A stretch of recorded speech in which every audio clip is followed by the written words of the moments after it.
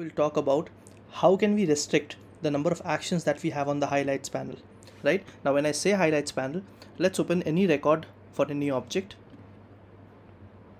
So I'm on the contact object and I've created a contact record, and we see a lot of options here, a lot of actions here, right? And we have a caret sign at the end that has some more buttons and actions available.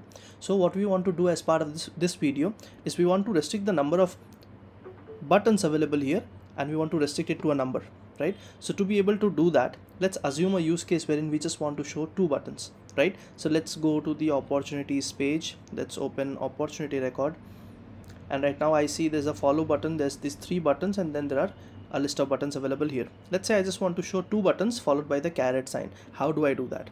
Right, so all I need to do is I need to go to setup, and I can click on the edit page button.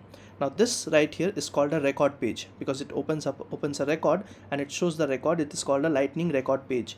Now when I go to setup and click on edit page, this opens up my lightning app builder and it lets me edit this record page. So let's wait while this is loading.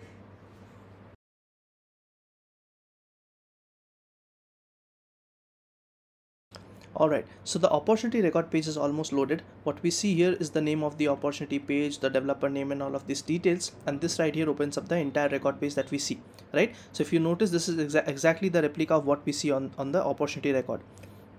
Let me just close this, and here is the highlights panel section, and when I click on it, I should be able to get options available based on the highlights panel. So you see, if I click on this section right here, these are clickable sections because these are components that can be dragged and dropped from this particular section right here. What I can do is I can click on this highlights panel section, and here I have some options. So if you notice, I have the option that says visible action buttons desktop only. So this will work only on desktop, not on mobile. What I can do is I can change this number. Now if I want to just see 2 buttons here, I can just click on 2. I can just type in 2 and just say 2.